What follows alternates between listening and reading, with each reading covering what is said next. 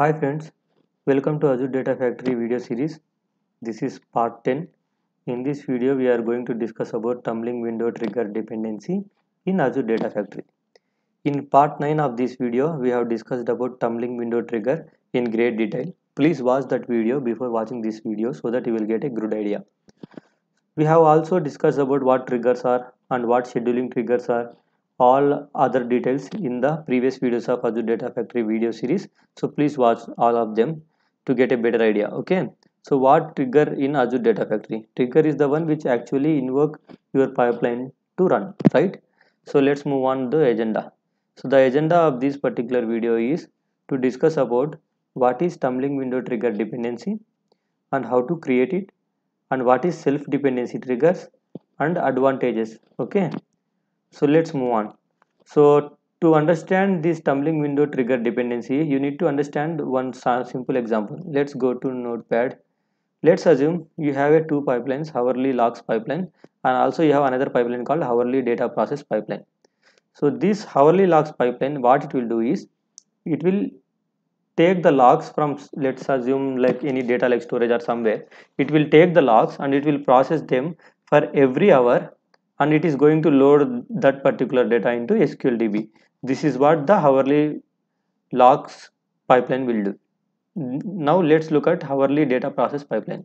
So what this pipeline has to do is, it even this pipeline also has to run every 1 hour, but what it has to do is it has to take the logs data from SQLDB, that is outcome of hourly logs pipeline. It has to take that particular data and it has to combine that data with customer data which is available in some other SQL storage or somewhere else.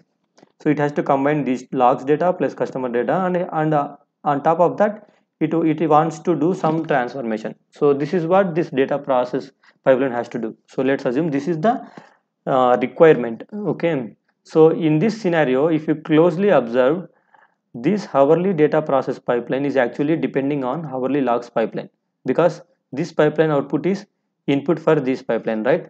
So there is a dependency between the pipelines. So these pipeline dependencies can be easily achieved using tumbling window trigger dependencies. Okay, so in tumbling window triggers, what you can do is actually you can make sure to run your trigger only if other trigger runs successfully. Okay, so that means in our case, only if this trigger runs successful, then only I want to run this pipeline trigger, so that I will not face any issues. I will have the logs data available already in SQL. I can very easily go and combine it, and whatever the execution I want, I can achieve that, right? So these dependencies can be achieved very easily. Let's look at that in practical. Let's go to data factory here. Right now I don't have any fed pipelines, so let's quickly create one pipeline. I'm not going to add any activities and process here. I'm just adding a pipelines for your simplicity to understand. This is hourly logs pipeline. Okay, let's assume. Then let's create another pipeline. Let's say this is hourly data process pipeline. Okay, so we have two pipelines. So now let's go to hourly logs pipeline. So as per requirement, we want to run this pipeline every 1 hour to process logs, right? So let's create a trigger. Click on add trigger, new or edit, choose trigger plus new, give a name. So this is hourly logs trigger. Okay, so I am going to create a tumbling window type, because as discussed in part 9, tumbling window is the best one. So where you can able to get the window type of splitting, and also there are system variables available called window start time and window end time to access your window timings and take those timings into your execution for whatever may be the reasons for modifying your queries or whatever may be. So please watch part 9 so that you will get a better idea. Okay, so let's assume I want to start this pipeline from 7th March. Okay, uh, and I want to run this pipeline for every 1 hour. Okay, and I want to run this pipeline for, let's say, till 31st March. Okay, let's say till 31st March till 9 a.m. I want to run this. Okay, and also, okay, let me scroll down. I want to run this from 9 a.m. first third from 7th March. Okay, so the time is coming here. If you scroll down here, let me change the timing to 9. Okay, so 7th March 9 a.m. to, let me minimize this advanced, 7th March 9 a.m. to 31st March 9 a.m. So every 1 hour one window is going to be created, 9 a.m. to 10 a.m., 10 a.m. to 11 a.m., 11 a.m. to 2 a.m., and so on. Okay, so let's click OK. So I am good with this trigger. So my hourly logs trigger is going to, so triggers will be available here, right? So my hourly logs trigger is going to run this hourly logs pipeline for every hour. So I am good with it. Now data process pipeline, which has to run again hourly. So let's create a trigger for this. Add trigger, new, choose trigger, new trigger. Let give me a name. Okay, let me give like hourly data process trigger. Okay, this is my trigger name. Again, this is going to be tumbling window. So let's assume I want to run this from 7th March till 31st March, same as before. Okay, and let me change the timing also to 9 a.m. Let me go, and I want to run this also for every 1 hour. Okay, 1 second. I think the start date time has to be changed, right? Okay, okay, let me edit this. Okay, so from, sorry, this is from 7th March 9 a.m. to 31st March 9 a.m. Okay, I am good. But how to make sure 9 a.m. to 10 a.m. window of hourly logs pipeline ran successful? I have to make sure that right, because only if that is success, then I want to run my trigger, or else I don't want to run my trigger, because without knowing hourly logs pipeline ran successful or not, if I directly run this, let's assume hourly logs pipeline for that particular window got failed, then of course my trigger is also going to fail for this hourly data process. So no point to running it without knowing whether the same window for hourly logs ran successful or not, right? So this dependency, if you want to achieve, go to advanced tab, scroll down, there is something called plus new, right? Click this and select the trigger to which you want to create the dependency. I want to create a dependency with hourly logs trigger, so I am selecting it. I am going to give the offset as 0. I am not going to give any offset here. Okay, so why? Because why I am going offset is 0 means, so that my 9 to 10 window of data process pipeline is going to directly depend on 9 to 10 window of hourly logs trigger. Let's assume if I give offset as -1. Okay, -1 hour, this is my offset. Let's assume if I give like this, then what will happen is 9 to 10 window of my data process pipeline is going to depend on 8 to 9 window of hourly logs trigger. Okay, because I am giving a -1, so ideally the window of this trigger, that is data process trigger, is 9 a.m. So 9 minus 1 equals to 8. Okay, so it is going to take the 8 to 9 window as a dependent for 9 to 10 window of this particular data process trigger. So this might be little confusing at this moment. Don't worry, let me show you one picture representation for this.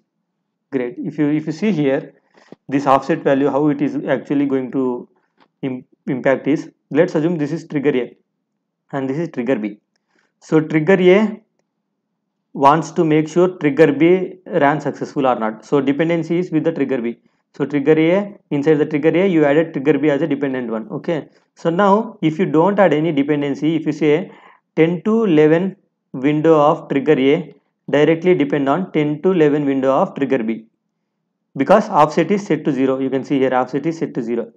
And if you say here offset is, if you set offset as -1 hour, then what will happen is 10 to 11 window of trigger A is going to depend on 9 to 10 window of trigger B. That means if before running 10 to 11 window of trigger A, what it will do, it will go and check whether trigger B 9 to 10 window ran successful or not. If that ran successful, then only it will run. So these dependencies you can shift either ways by using these offsets, minus values or plus values. If you use plus values, dependency is going to push to future values. For example, if similarly if here a plus 1 hour, then 10 to 11 window of trigger A is going to depend on 11 to 12 trigger window of trigger B, something like that. So mostly we will not use the plus offsets, right? Mostly we will use minus only. Okay, so that is how it is. So hope this is giving the clear idea about offset. If you see here, there is another setting called size. What is this size? Okay, offset, now we got it, to make sure what time window to be dependent on what time. Okay, then window size. What is this window size? Again, go to this picture here. If you see here size is not specified in that case, and offset is specified as -1. That means 10 to 11 window of trigger A is going to depend on 9 to 10 window of trigger B, and the offset size is not specified. This is very clear. Let's assume same example, offset is -1 hour, but size is 2 hours. Then in that case, what will happen is, since offset is -1, so 10 to 11 window of trigger 1 is going to depend on 8 to 9, basically 8 to 9 of trigger B. But since I said size equals to 2 hours, so what it is going to look is 8 to 11. So 2 hours, 9 to 10 is 1 hour, 10 to 11 is another hour. So it is going to look for 9 to 11. So 2 hours of window it is going to look with offset of -1 for 10 to 11. So hope this is giving an idea, right? So this is what about this size and offset values actually going to define for you. Okay, so in my case, as I discussed in this example, I don't want to give any offsets or something, because I directly want to depend on the same window. Okay, so I am going to use the 0 values or by default values. So that's it. Once you do that, you can click OK. So once you publish these changes, what it will do, every time before running this particular pipeline, for any timing window, it is going to check the same window here for hourly logs, whether that same window ran successful or not in the hourly logs. That is how this dependency will actually work in the tumbling window triggers. Okay, and as I said in previous video also, like you can use this code inside your pipeline executions to access the values of window start time and end time for everything. Okay, so let's move on. So now, what is self dependency trigger? Okay, so self dependency is nothing but it is very straightforward. Okay, the trigger which is going to depend on its own. Okay, so if you go to again this one, data process pipeline, open this new edit. If you open this hourly data process trigger, I made this trigger to be dependent on hourly trigger, right? If you see here, if you scroll and see here, I made it depend on hourly logs trigger, right? I can make it depend on its own hourly data process, or let me keep this hourly as it is. Let me create another dependency and make it depend on its own. So what this will make sure is, okay, one thing is you have to remember, if you use the self dependency, then you have to use this offset for sure. Okay, you have to use this offset for sure. Why you have to use this offset for sure? It is making sense, right? For example, with this dependency, what I am saying, let's assume I am running a 10 to 11 window of data process pipeline. So I want to make sure 10 to 11 window of hourly logs trigger ran successful or not, and also I want to make sure previous window of data process pipeline ran successful or not. So previous window means -1 offset, that is 9 to 10. So that is the reason I have to use -1. So with the self dependency, you have to use the minus offset for sure. This is the mandatory one. Okay, and why it is mandatory, it is making sense by seeing this example, right? And another thing what I want to tell to you guys is, you cannot have more than 2 dependencies right now. For these tumbling window triggers, you can have only 2 dependencies. Okay, that is the limitation we have. Maybe Microsoft will work to add the more dependencies also in future, but right now that is not available. Okay, so self dependency also very helpful to make sure before running any window of any trigger, whether previous window ran successful or not. Okay, so in that case scenarios, we will be mostly using this self dependency uh, tumbling window triggers. Okay, So these tumbling window triggers, guys, this is very helpful, guys. Okay, I will recommend you to watch these two videos, part 9 and part 10. These two videos at least 3-4 times to get a detailed idea about tumbling window triggers. Okay, because it took for me also, it took lot of time to understand this actually. Okay, so please watch it, and please subscribe to my channel and press bell icon to get notification whenever I add videos.